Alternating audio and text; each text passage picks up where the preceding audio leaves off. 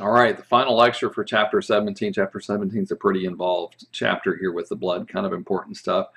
Last video lecture on blood typing. I'm just going to kind of hit some highlights here because I'm planning to do more with blood typing over on the anatomy or the lab side for the chapter.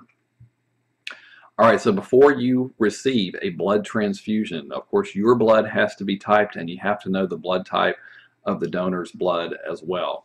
So how is this done? You can actually use antibodies as tools to help you determine blood type.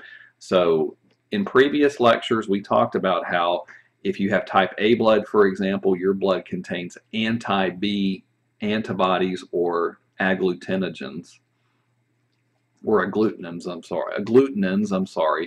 that can attach to B molecules or B antigens on the surfaces of donated red blood cells. Okay, that's not what we're worrying about here in terms of blood typing. When we're thinking about blood typing, you take the red blood cells of the person whose blood you're going to type and you deliberately mix them with large amounts of pre-made antibodies that you can buy commercially, and you can use these antibodies as tools to help you determine blood type. And the reason for that is you can artificially in a laboratory cause this clumping of red blood cells to occur, this agglutination to occur by mixing red blood cells with those antibodies.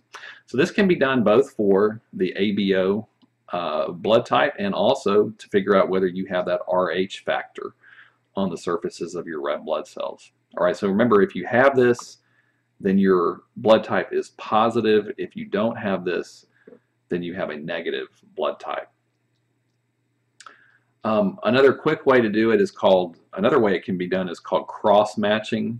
All right, so if you know you've got recipient blood and donor blood, or if you just have the recipient's serum, remember that's the liquid portion of the blood with clotting factors removed, you can mix that with the donor's red blood cells or vice versa and see whether or not you have a reaction. That lets you know whether a donor's red blood cells would be suitable for donation. But more often this is what's done, this type of thing that we see here.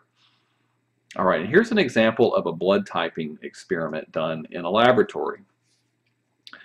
All right, so what you do is you take some of your blood and you smear it onto a couple of circles on a card or on a glass slide like you would work with in a laboratory.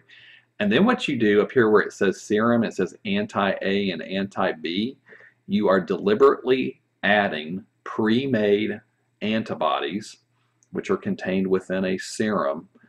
And a lot of times these come from other animals like goats and rabbits and horses and things that have mice that have been exposed to human A antigens, human B antigens. Those are foreign to those other animals, and so they'll make antibodies to those. And then you can purify those antibodies and sell them for lots of money commercially and use them as tools to help identify people's blood types. All right, so let's say you have type AB blood. And then here on this glass slide or card or whatever it is you're working with in the lab, you mix some of the blood with anti-A antibodies. Then over here you mix the blood with some anti-B antibodies. All right, well if this one clumps and this one clumps, that lets you know these antibodies attached to the red blood cells in both cases. So that tells you that this blood had A antigens on its surface and it has B antigens on the surfaces of the red blood cells. So if you have both, then you have type AB blood. All right, let's say you have type A blood. Okay, so you've only got the A's on the surfaces of your red blood cells.